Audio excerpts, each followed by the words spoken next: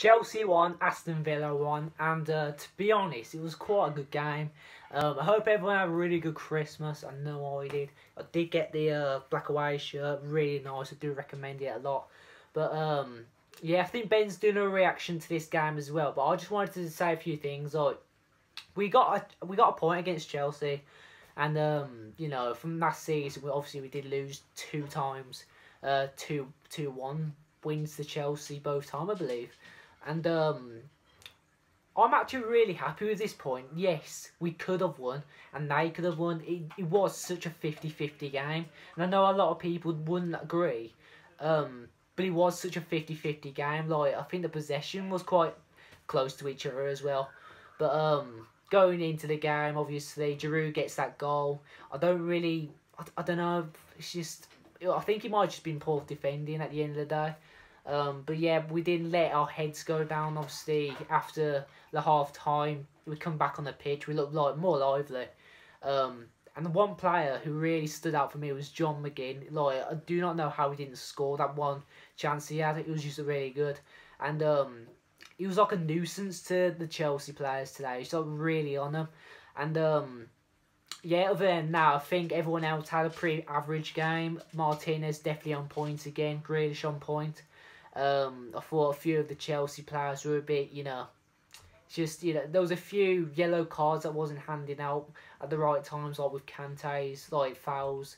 Giroud, obviously, you can't kick someone on the head. Like, I know he didn't fully kick him on the head, but your legs shouldn't be all the way up there, like close to someone's head.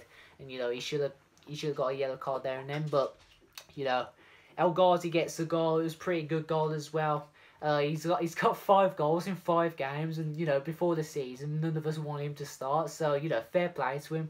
He's really upped his game. I'm really proud of him. Traore, I thought he would get a goal, but I don't know. He was actually still good. It's just the only thing he was missing was the goal. Same with Watkins being a nuisance to their players. Horse and Konza in defence. Definitely not bad. Definitely not a bad duo. Would I say Mings to come back? From that performance, I'd say definitely House and Mings. I saw her on the same level. Yes, I feel like Mings in the goal, in the defence. Sorry, when you have him, you do look a bit more structured. Obviously, he's really tall, 6'5", I believe, and you know you want players that tall in the defence, don't you? Also a tall goalkeeper, which we have. But yeah, I don't know if Dean did change him back to come back on for next game, which I believe it's Man United on New Year's Day. I'm not too sure. I wouldn't really mind, to be honest, but you know, I'd definitely take a point against Chelsea. And it was funny because we could have won it and they could have won it. It was so 50-50, and that's what I want to come on to at the end. You got people saying this is a bit of a freak season for Villa. We've got the right players now, so it's not a freak season. We've just got everything right for us. And we are competing with the best of the best. And right now, we are acting like a top 6 club. And do I think we can get it? Yeah, it's like, why would I say no to it? We can definitely get Europa the way we're playing right now. Today, I thought we were sort of off. And, yeah, obviously, Chelsea, they weren't very, what's the word? They weren't very confident on the ball. They were sort of panicky at times. But we were definitely a bit off. But still, we are getting points from it, and we are getting results, and it's all, you know, it's really good. Even you know what I mean? I don't know what else to say. It's just people can't be saying we're like relegation worthy team. We're just not good for the Premier League. We really are, and we really are competing for the best of the best right now. It's just like, you know, we're getting wins out of nowhere. We've had 4 wins, winning 3-0, clean sheets, 3 of them away. Emi Martinez, this is another game, you know, that he hasn't lost. I think he's gone 4 games clean sheet. Obviously today we did concede that 1 goal, but I think it's 5 games we haven't lost as well, obviously since West Ham. It's just, there's a lot of positives to go with this. So, you know, normally I would be upset with a point against anyone.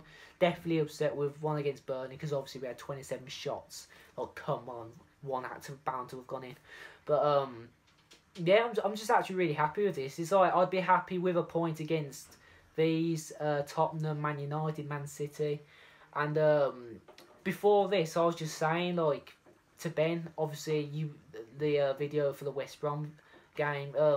If you are asking me if we can get Europa or anything, wait till we are playing the on-form teams like Chelsea, Man United, Tottenham, Man City, teams that will get into the top 4 spot, and then I'll say something to you. And from what I saw today, we weren't 100%. We still got a point against, you know, Chelsea, which, you know, I do feel like they will get around 3rd if they really push it, 2nd, but you know, getting a point against them's amazing. So it's definitely a step up from last season. But yeah, we go on to Man United next. I'm not too sure if it is them, but if it is, I'm sort of confident, to be honest. Obviously, we'll have Mings back. Not sure if he will play or not. Barkley will be back, so you know that's a massive boost for us. And yes, sort of confident for it. So if you like the video, please put a like on it. You know, we got Instagram and Twitter in the description, so check that out. Ben will be doing an instant match reaction as well, so obviously look what he said.